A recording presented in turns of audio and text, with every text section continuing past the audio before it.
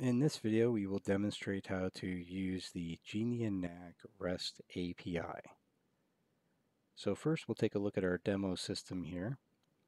Of course, this is the default dashboard with all sorts of information about the nodes that have been detected by this system. They're grouped, categorized with all sorts of information, and then you have all sorts of other information relative to IP address correlation, wireless information regarding all of the different SSIDs, compliance information with the different status for various policies, etc. Asset information, so you have all sorts of different information about the assets that are on the network, information about the wired LAN, and information about CVEs that are correlated with the nodes that are on this system. We'll take a look at the node list here. This is a list of all the nodes associated with this system. We're going to pick an available IP because for this demo we're going to add and remove a node by IP and MAC address to the system. So we're going to use 1.1.1.4 as our example to dynamically add a node and then remove a node utilizing the REST API. We're going to use this MAC address for the demo, so we'll put that here. And then also when adding nodes to the system, they're typically correlated with a particular sensor. So what we're going to do is we're going to look at this sensor here, which is the San Jose sensor. And in this, we're going to actually grab the sensor ID right here, and we will leverage this when we add the node to our system. So we have the information we're going to need when we actually get into the API.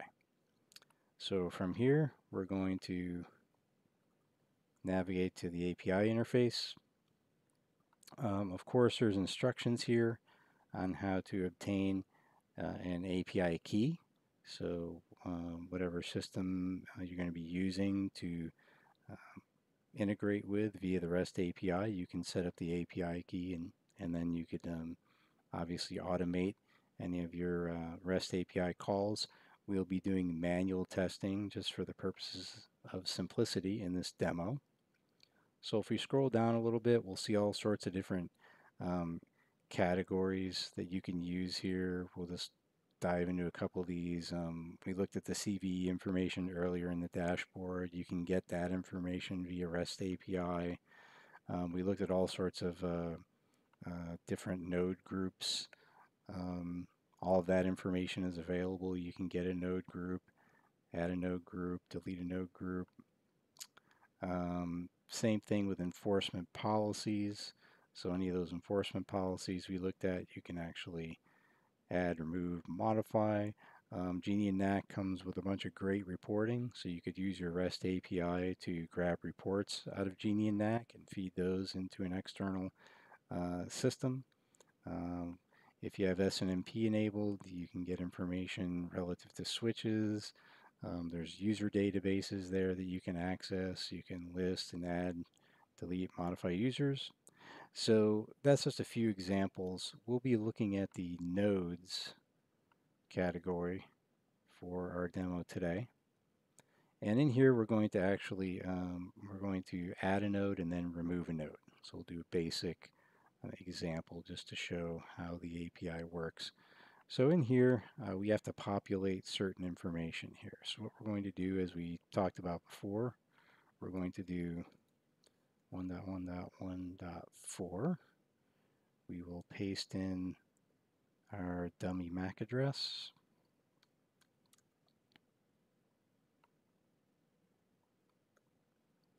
And the sensor ID that I grabbed earlier.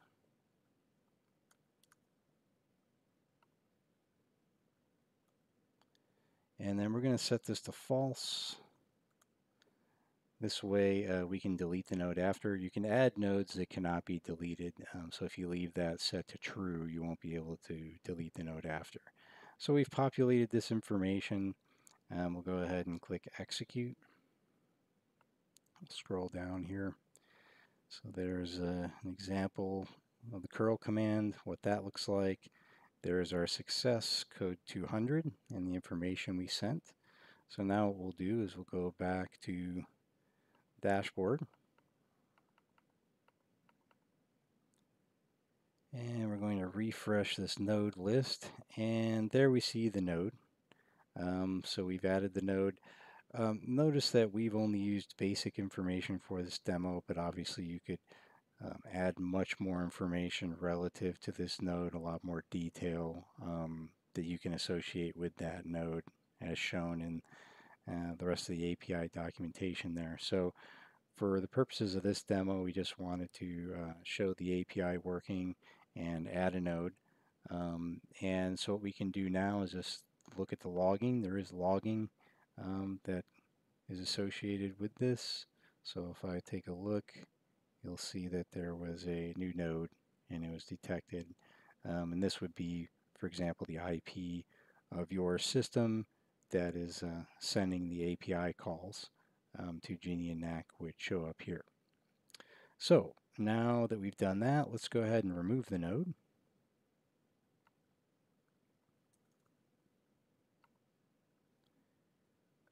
We'll go back to the nodes category and we will remove node. So now what we're going to do is remove it by the node ID. So you can also obtain node ID through the node details of the particular node that you've added. So if we look at the 1.1.1.4 node, every single node has a particular node ID associated with it in Genian NAC. You can always list that or get that right after you do a post to know what that is, to track that.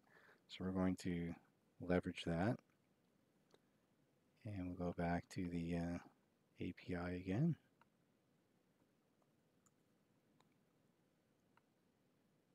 We'll go down to nodes and delete. We'll try it out. We'll add in the node ID string. We'll execute. And we'll scroll down and take a look here. So there's the curl command example, and then there you go. There's the success and the code 200. We'll go back into the dashboard. We're going to refresh this node list, and 1.1.1.4 is now gone, so we've deleted it. And we'll verify, of course, that our logging reflects it. And there is the associated log entry showing the deletion and what endpoint deleted it. So that's an example, a very basic example of our Genian NAC REST API capabilities. Again, there's all sorts of scenarios where you could use this and automate this to control anything that happens inside the system relative to nodes, and also access all the data and reporting and node details that are in the system by external systems, and import that data in to use it for other purposes or other reporting mechanisms.